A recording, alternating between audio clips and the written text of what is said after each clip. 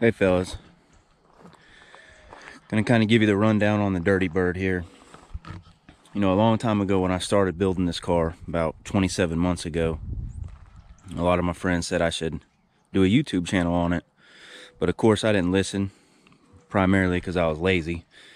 And I just did an Instagram. You know, it's super simple just to upload some pictures. Doesn't require a whole lot of editing and that sort of thing.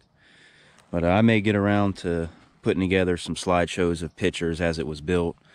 But if you want to check it out on Instagram, it's firebird_build. And it's pretty much the whole, everything I've done to it. But I'll kind of give you a walk around and tell you what's going on with it right now. So it's a 2002 Trans Am. I believe it was a WS6 car. Not certain on that.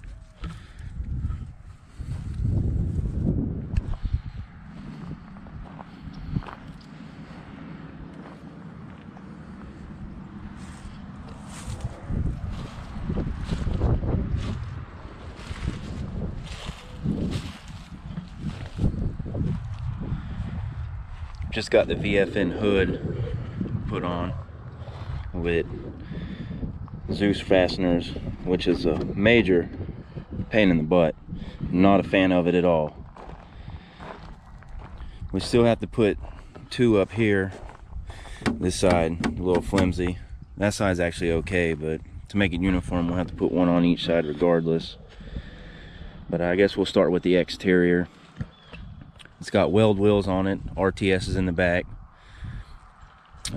15 by 10, 5.5 backspace.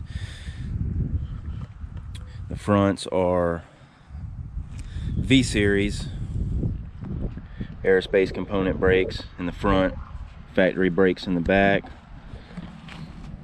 and it's got a 5.5 backspace rim on it because it's got a quick performance 9-inch in it that is narrowed 3 inches per side.